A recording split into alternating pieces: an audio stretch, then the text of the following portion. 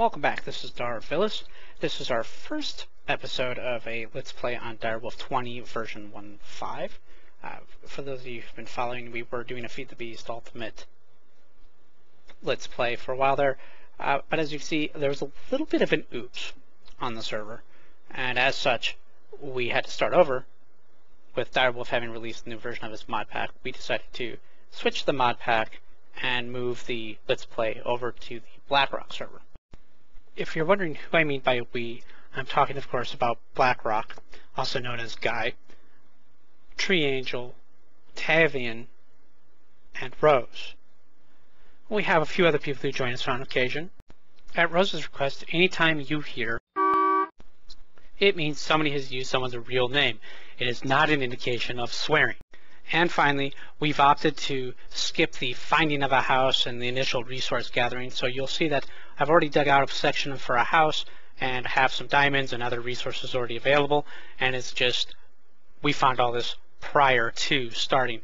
Rose, Tree, Tav, and Guy also all have houses scattered throughout the world, and we will be visiting them over time to check out what they've done.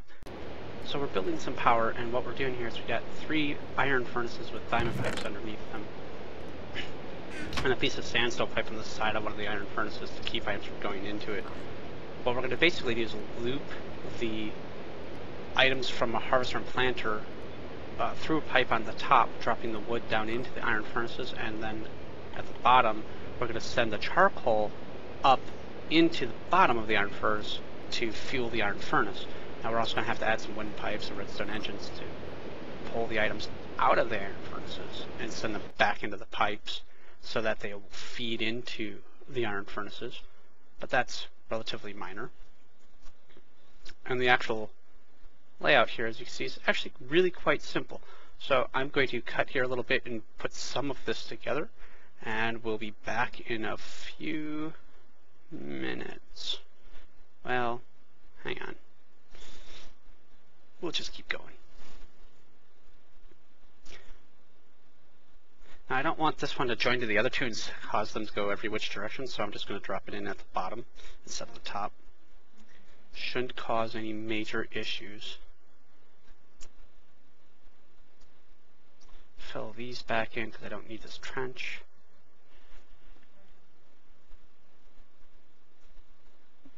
Redstone torches for power for the engines. Take our redstone engines and put them up here. There we go.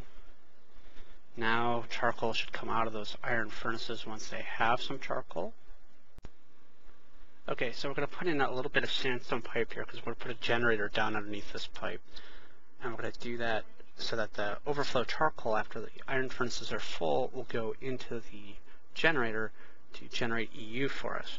And we're going to block off all the other sides of the diamond pipe except for the way we want stuff to go, and then the charcoal going down into the powered furnace. Charcoal goes in the top of the generator, right? I said powered furnace again, didn't I? My mistake. Generator. So I'll put the generator down there. Now we're going to prime the iron furnaces with a little bit of charcoal or coal here, just so they have something to start burning with right away as soon as the planter and harvester turn on. The old question of the chicken or the egg, which came first? We don't have power, but we need power. So we're going to use this clockwork engine. We're just going to wind it up here a little bit to power the harvester real quick to get it to cut down some stuff and see if everything works as expected that we've got in so far. Now, it's not going to generate a ton of power, as you can see, but it's going to generate enough that eventually we should start to get some of it cutting down. And there we go, some saplings. So let's go downstairs and see what's going on here. Alright. So it's going to go nowhere because we haven't connected it to anything. Oopsie. Let's fix that. While we fix the issue of where stuff's going, let's open up these diamond pipes and take some wood that we've already kind of collected and put it in these diamond pipes so that we send it down into these iron furnaces to turn into charcoal. That way, when we actually do have the pipes connected correctly, it will actually send stuff in the correct directions. Okay, so I need some emeralds in order to make the area of effect of my harvester larger, so I'm going to trade with this villager and just get some emeralds from him. Not many. Again, just need it to make the upgrade for the harvester, and I'm going to need something to make an upgrade for the planter as well, but we'll come to that later. Right now, I just need these emeralds. Now, real quickly, you may have noticed that I have these villagers behind bars. I went to a village with a portal gun, and I brought them all over here and locked them up so that they wouldn't get killed by mobs, and that would be easier for me to find them and trade with them when I needed them. So they now live in the safety of the tree as long as I don't light the tree on fire from the bottom and burn them to death like I did earlier. But we don't talk about that. To make the emerald upgrade, we're going to just take a gold nugget and a couple pieces of redstone, some raw plastic, and 3 emeralds across the top. And there's our little upgrade. Now we're going to run over to our harvester and put that in there because we want it to have the largest possible range for harvesting. And that's all there is to it. Drop that in there, and now the range area will affect is much larger. If you limit the ceiling height, your trees will only grow that high, right? Yes, pretty much. Okay. Here we can see the harvester quickly grabbing some of the grass a little further out, so we know the range upgrade is working, and we don't have to worry about clearing the grass from this level because the harvester will do it for us. So we just need to finish flattening out this terrain. Now we're just going to figure out where we should place the planter in our new flattened area. So I'll just dig this little hole here so when we're downstairs we can dig down into it. So we've tunneled our way underneath the hole that we just dug upstairs. And you can see we look up and we see the great outdoors. I'm going to put a piece of dirt back up there because the planter has to be down 1 level. I'm going to put in our planter right there. And now we just need to connect it to the pipes and power. So we're going to put a diamond pipe right underneath the planter, and then we're going to configure it with the sapling for the trees, and then just continue to connect this back to the harvester's pipe so that the harvester will pass through to the planter. Now we're going to continue the chain of pipes along through this tunnel, that's the planter right there, and we're going to bring it all the way around back to the top pipe for the iron furnaces. The system is designed so that any overflow from the power generation will come up into this chest and go through the insertion pipe. The sandstone pipe prevents that second piece from connecting, and that's a void pipe, which I'm going to move just because I don't like the way this looks back into the wall. But any overflow will go into the void pipe and be destroyed. That way I won't have items spilling all over the place if this chest gets full, which it's going to get full and I'm not going to empty it on a very regular basis. For the time being, this is going to be the easiest way to deal with it. Eventually, I will have it go into an ME system or some other mass storage. Now to check the configuration of this diamond pipe, make sure it's right. Good, nothing can come back out this way in case there's an overflow or charcoal. Now for any good power system, you need something to conduct power. We're going to make some copper cable, and we're just going to take our rubber bar and some copper. There we go. If you have leftover copper wire, you can put the copper wire with rubber in there just like this and get a little more copper cable. Very handy trick. We now need to actually make our generator, so we have to look up the recipe, and as you can see we can either make one with a rebattery and an iron furnace or a rebattery and a regular furnace, and depending on which way we go we either need refined iron machine blocks. Now machine blocks are made with 8 refined iron, so we got to make some refined iron. I don't have any at the moment, and we need to get a rebattery made, which is just tin, redstone, a piece of copper cable. So we'll get that going, and then we need, of course, a furnace. So we'll be back in just a few moments. Now to make our rebattery, we're going to take a little bit of redstone. That's not the right spot for it. There we go. And there. And then we're going to take some tin and put it along the sides, and one of our copper cables, put it up at the top. There's our rebattery. We also need an iron furnace. We're going to take this refined iron and just spread it just like this, like a chest, and there's our iron furnace. We put that there. And we don't have enough refined iron. There we go.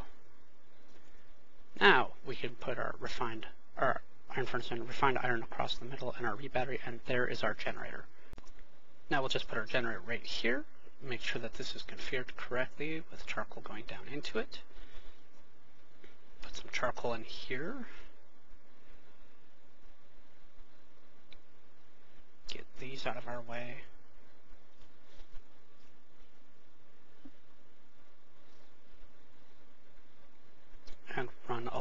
cable from point A to B.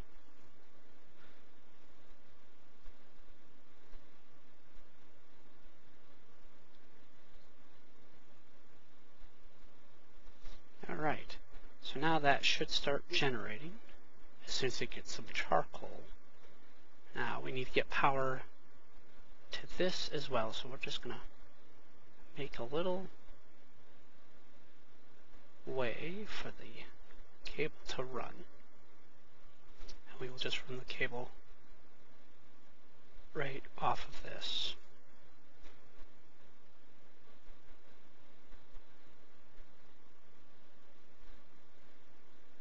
We'll just come straight down here, across here.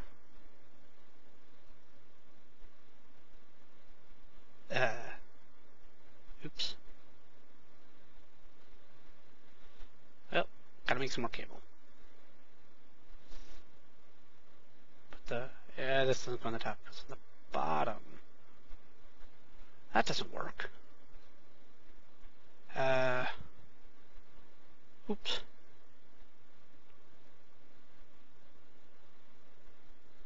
Now let's take that out. And now, if this were geothermal, that would have been really bad to break it with a pickaxe, but because this is a standard generator, I'm not quite as worried about it. But we'll put it up here and reconfigure this to put the charcoal down into up into the bottom of it, and then block off the bottom. That should solve that problem. And I can take some of this cable out of here now. We'll get this back. I need to get in there, so let me move that.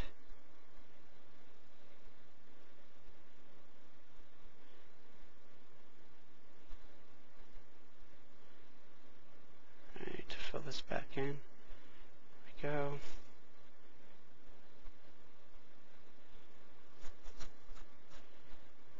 Some cable up here. Join it there.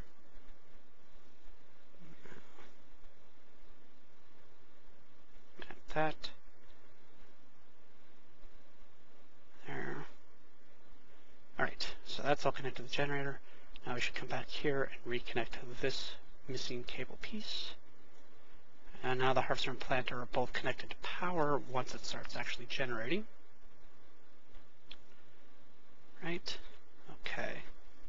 Now we're going to test the system by putting some wood into the iron furnaces manually, and just make sure that the charcoal flows the way we want it to and that everything starts working hopefully correctly.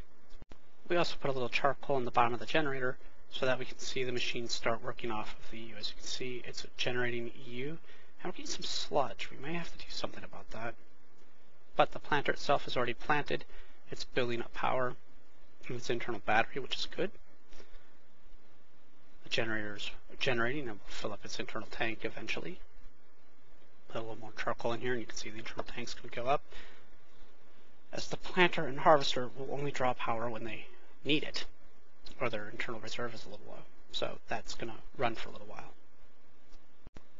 Now we can see that there's charcoal coming out of the iron furnace here, being piped up. It goes into the top pipe, comes back down around, and it doesn't go into the iron furnace again because the sandstone pipe on the side, it doesn't connect to machines. So it goes down, drops, or rather goes up into the bottom of the iron furnaces as needed for fuel, and then eventually works its way down to the generator to make power, which is exactly the way the system is supposed to work. This may not be enough long term to really get things going, but it's a good basic start. It's a self-powered system. I won't have to do anything for maintenance on any of this. There's no breaking parts, no blades to be replaced. Redstone engines don't explode, so I don't really have to worry about them. And it's a nice, solid, basic power generation system. If you have a larger farm, you can hook up multiple generators and more iron furnaces and really generate a lot more power and not have to worry about it. It's fairly self-sustaining. At some point, we may build a larger one underground that will run, a full farm and have a few harvesters involved in picking all the trees. But for now, that is going to do it for us. I came upstairs looking for a forest, or at least a bunch of saplings planted, and to be harvested, and I didn't find them. And the reason being, you can see one planted there, the planter is one level too high, so it's not lined up properly with the harvester in order for the stuff it's planting to harvest.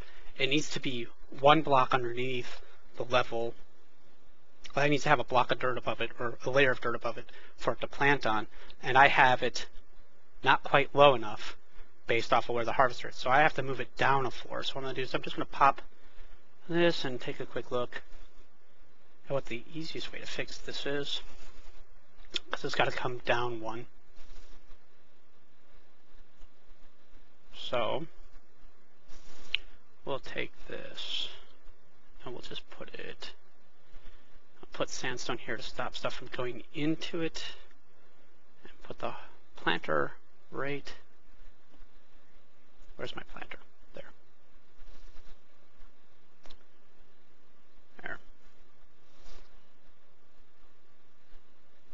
Okay.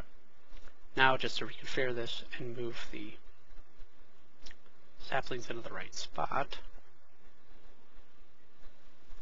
Take that out, put it back in here. Put some saplings in here. And as you can see, it already planted that sapling, so we should have a sapling upstairs ready to grow.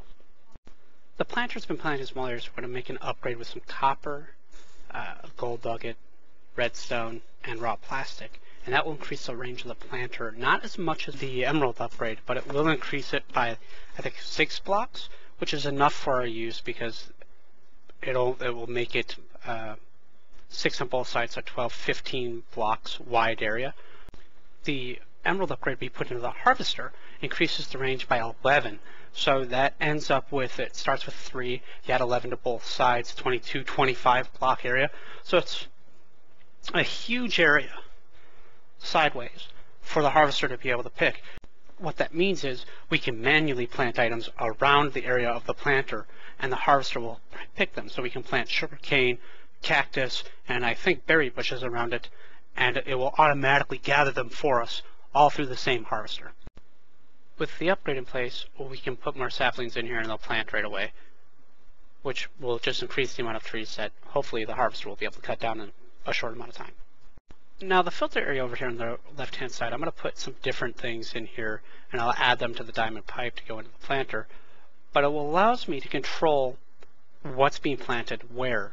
So it will break the planter's area up into these sections and plant them accordingly. So one planter actually can plant more than one type of item. So I've got, seeds and trees and whatnot in there.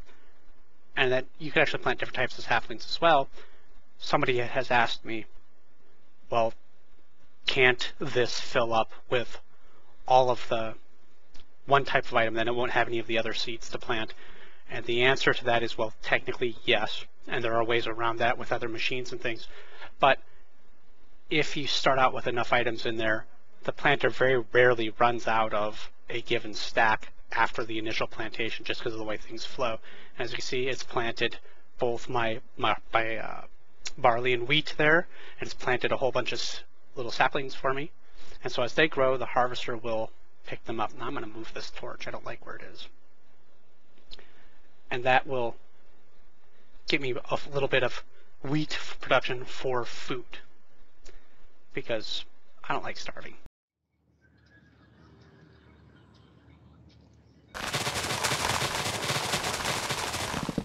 Now that the power system is working, I'm going to dig a separate access tunnel back into that room and seal up the doorway I had been using, because that's actually part of my oreberry room, which needs to be dark for the oreberries to grow.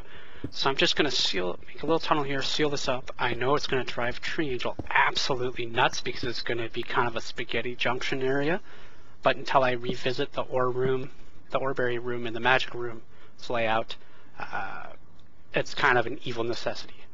On the flip side of that coin, there should never really be a reason for anybody to come down here, so I'm not too worried about it being a mess. Having said that, I'm now going to just seal this all up. Until next time, guys, dig safe.